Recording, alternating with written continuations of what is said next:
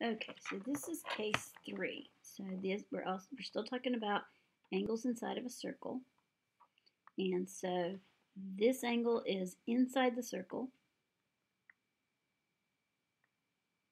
If the vertex is inside the circle, but it's not the center.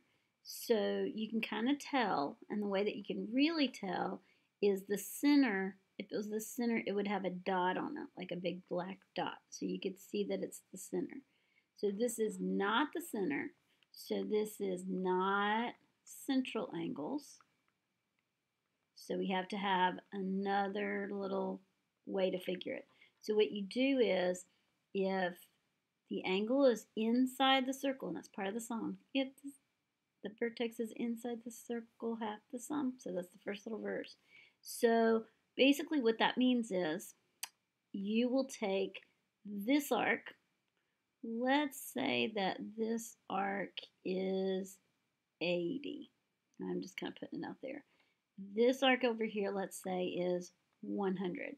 So if you want to figure out what the angles, and these two angles are going to be the same because they are called vertical angles, which was Math 2, and we had some of that in the review at the beginning of virtual learning. So these are vertical angles, so they're going to be equal no matter what they are.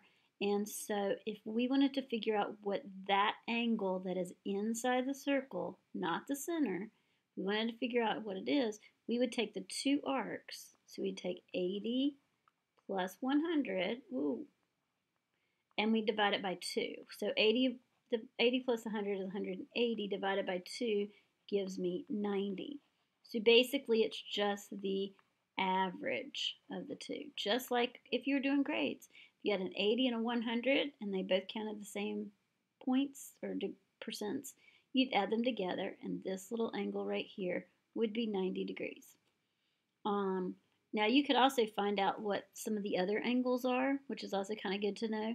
So if this is 90 degrees, we know that this would also have to be 90 degrees because that is 180. That angle right there is 180. But these angles are not equal, so it is not a central angle.